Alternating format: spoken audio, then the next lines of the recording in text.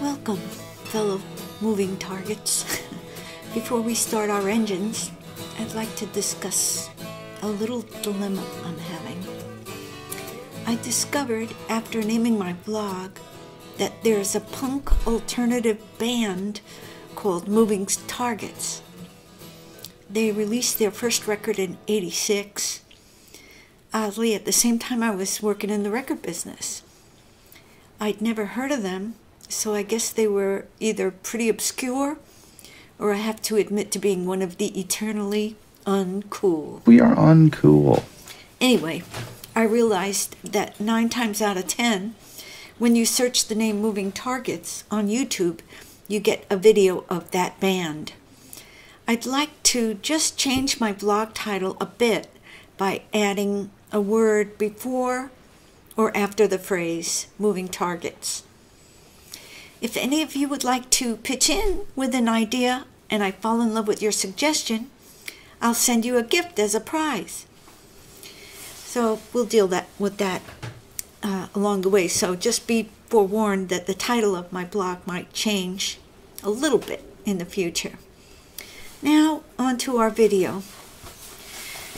Here's where we're at. We're just circling back a little to the month of September and taking up where we left off on our Italian adventure. After leaving the Piemonte wine region, we're visiting a new northern lake location we've never been to, Lago di Garda.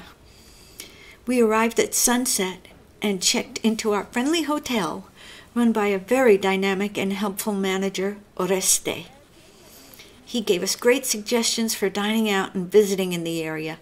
For example, did you know that Prosecco is from the Garda region? That's one of my favorite sparkling wines. Check this out, guys. We've discovered a new cocktail. Not discovered, it's already been discovered, but we never saw it before. And it's called a Hugo. Okay. Caprese, patate fritte, ma capricciosa. Yes. You're perfect. No, così. Va bene così. Okay. Grazie. Prego, signor. Check that guy out. Cute, right? I don't think he's married either. Yeah, oh, never mind. He's probably got 2 cute little kids. So, anyway, the Hugo is made of sambuco, elderflower syrup, sambuca, elderflower syrup, seltzer, prosecco, ice, pieces of lemon and lime, and mint. And it's very refreshing. It's not bitter at all, like a Aperol Spritz. I think it was invented around here in the South Tyrol, and people are really digging it at this place. See, I see it over there too. So, I guess we're going to take it home and improvise.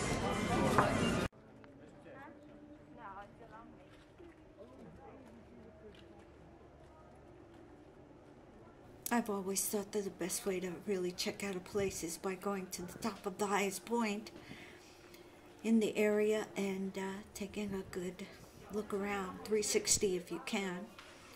So we discovered a ski-like lift that went up to the highest mountain called the Monte Baldo in the area, and we opted to go up there. Turned out to be quite a nice place. I just wish that the air was a little clearer. It was pretty hazy that week.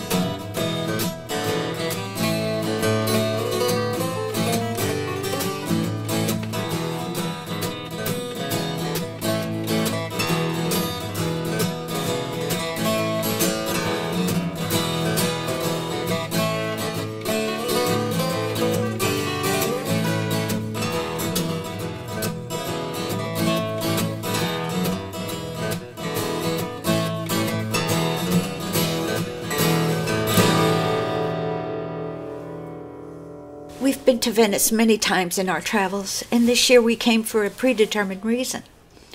Our friend Davide has recently been playing with a wonderful group called Interpreti Veneziani, so we were going to see them perform.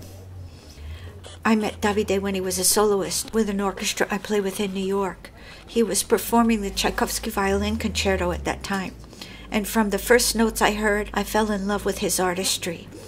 We made friends and have stayed in touch on and off since that first concert, and whenever there's an opportunity to meet up with him, I run. Upon arrival in Venice, we settled into our hotel, walked around to soak up a little local color, and then made our way over to San Vidal, a 17th century church where the group was performing.